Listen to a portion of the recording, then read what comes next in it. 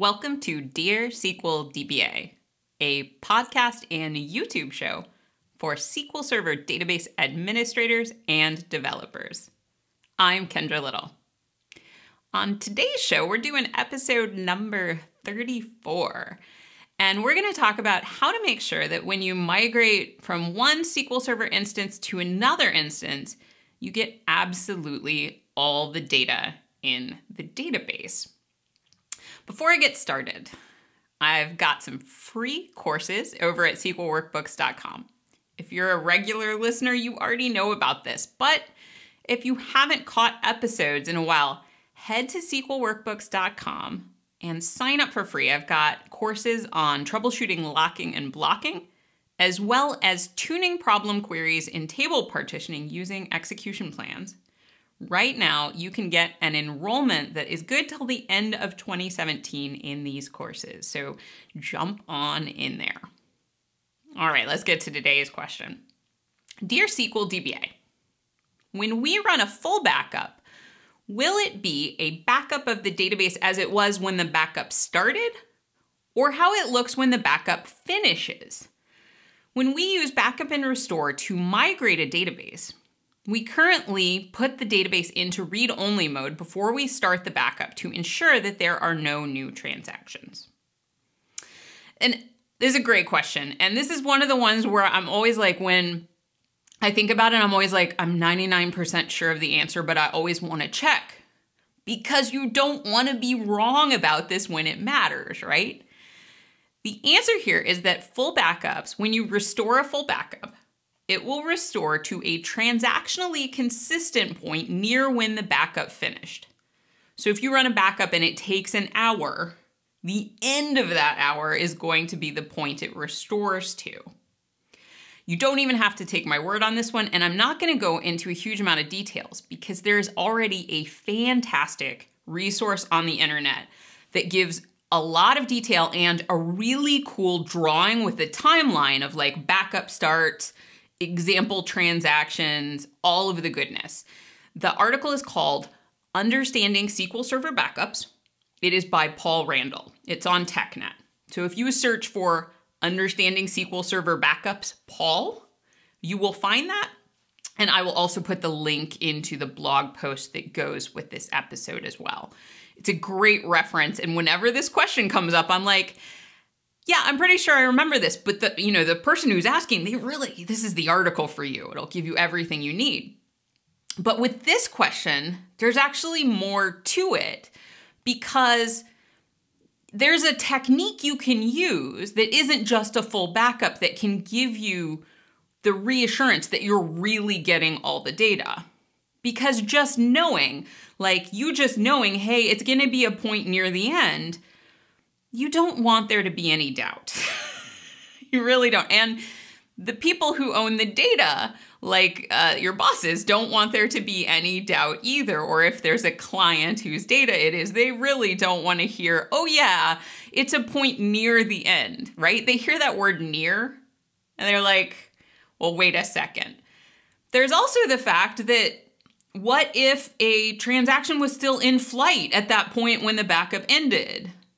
It's going to restore it to a transactionally consistent point. And if that was still going on, we could have a problem. There is a way to solve this though.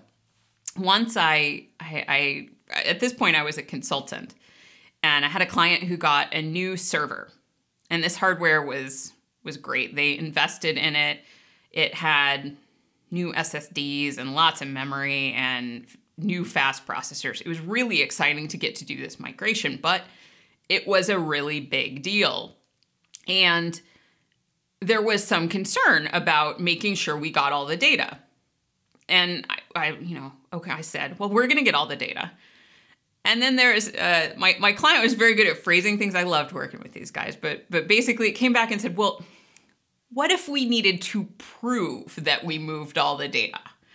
And I thought about it and I said, oh, there's a way. We can make sure that when we take our final backup of this database, we can do it in a way that actually doesn't allow any more changes to commit so that we can essentially, in our final little backup, which is a special kind of backup. In our final little backup, we are actually going to put the database into a state where it won't let any more data come in. And that way, by restoring this final backup over to the new server, we are assured no more changes were made to the old server. We can do this by backing up what's called the tail of the transaction log. Your database transaction logs have a tail, and you can back it up. This is one of those little skills that not everyone, even if you hear about it, like the tail of the log backup, not everyone learns how to do it because it's often talked about as something that you do in an emergency. Like, let's say we lose the data file for the database, like the drive underneath the data file is just wham, like someone made a mistake with the SAN and that's just gone. If we still have the transaction log file, we can do this special backup, and most of the time, if the SQL Server instance is still there, like we didn't wipe out the master and model databases too, we can take this tail log backup to get the last changes even if the data file isn't there. So a lot of people don't learn to do it because they haven't run into that situation, but it's still really useful for things like migrations. Here's the way the sequence goes. So on your, I'm going to call the old instance, I'm just going to call it old instance, and then our new server is new instance. We do our full backup on our old instance and we let it complete. And when the full backup completes, we start restoring it to the new instance. So we're restoring the full backup, but we're doing it with no recovery. We run the restore with no recovery so that we can apply log backups to the new instance afterwards. It may take a while for that restore to run, so on the old instance, we're still letting activity happen, and we take transaction log backups as needed against the old instance.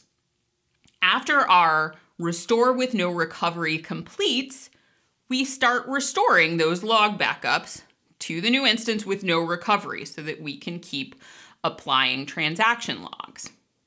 When we're ready to cut over, we do a final transaction log backup against the old instance, and we do that log backup with no recovery. In the log backup command itself, we say with no recovery. That puts the database into a special state where no more writes can happen after that. We then restore that final log backup onto the new instance. You can restore it with recovery, or you can, if you restore that final log backup with no recovery, you can then just like restore the database with recovery and bring it online. So I generally, if I'm restoring log backups, I generally personally just restore them all with no recovery and then like do a final command restoring the database with recovery separately. Just, I feel more comfortable doing that because I don't want to accidentally, run the wrong command. It's just easier to me. At that point, we're done. We did our last log backup in a way that didn't let any more changes in. We have proof that all the committed data has been moved over.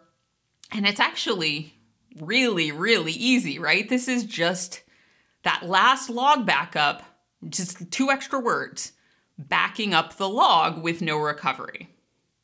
Tail of the log backup sounds really hard. You know what I mean? It sounds like it's something fancy. It's not hard. You don't have to worry about it. After you run the command that says back up the log with no recovery, when you look on the old server, when you look at the database, you'll see that it is in a restoring state now. When I back up a log file with no recovery, I put the database into that restoring state. You can also do this in other ways. Let's say I wanted to limit the cutover time. You could set this up in advance, and essentially you're just setting up log shipping.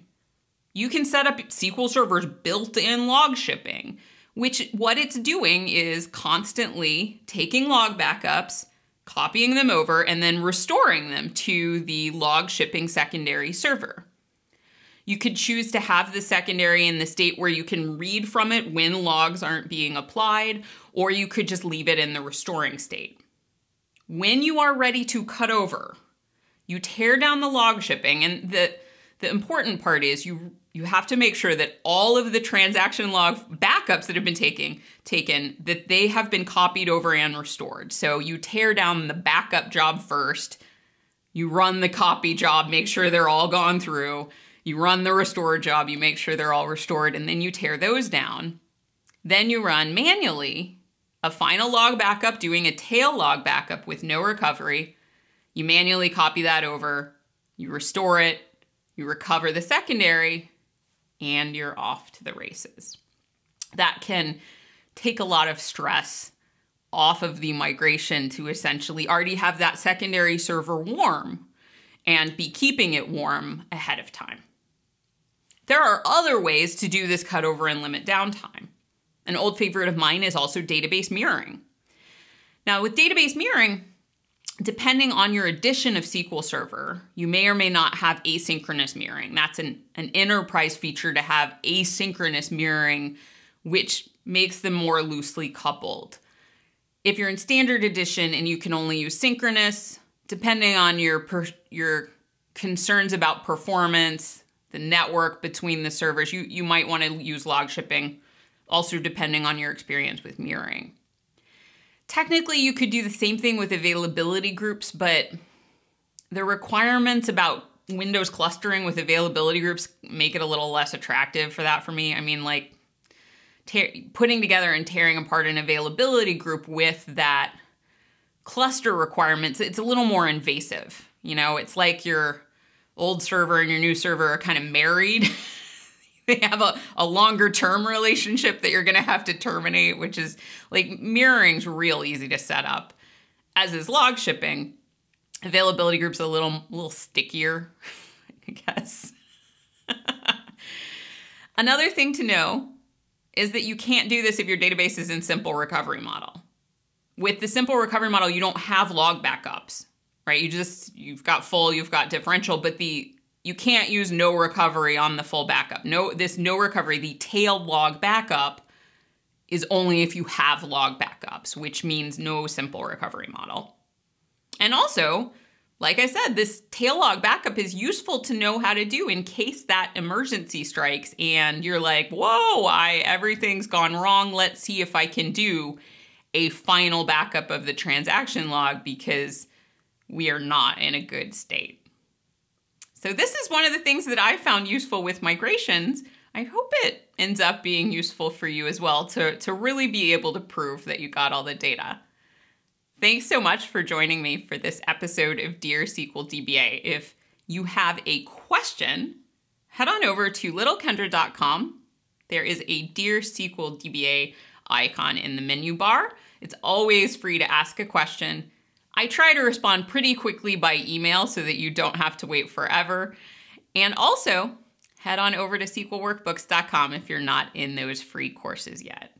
I love providing those free courses, and I'm really, really excited that folks are taking them. So it makes me really happy to see the signups. Thanks for joining me for this episode.